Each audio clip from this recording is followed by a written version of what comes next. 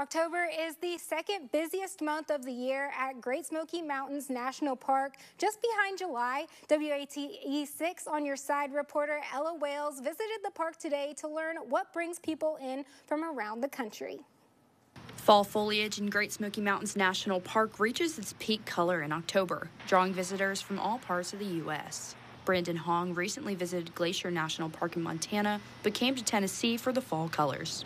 The foliage is much nicer here than in Glacier, but the amount of people here is also very nice too. You can talk to great people from North and South Carolina or Georgia. Hong says being in nature is a great stress reliever. I do it because I need to unplug from my work. It keeps me grounded and it keeps me at peace. For Chuck Ryder, the Smoky Mountains were at the top of his travel list. We retired from the Postal Service last year, so we wanted to travel, and this is the first place we picked.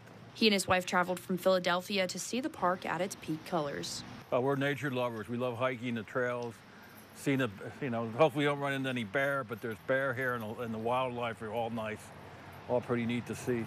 Heather Weatherford recently moved to the area from Detroit, giving her friends a great reason to come visit. I had been visiting for 20 years and decided 2 years ago to settle in Knoxville.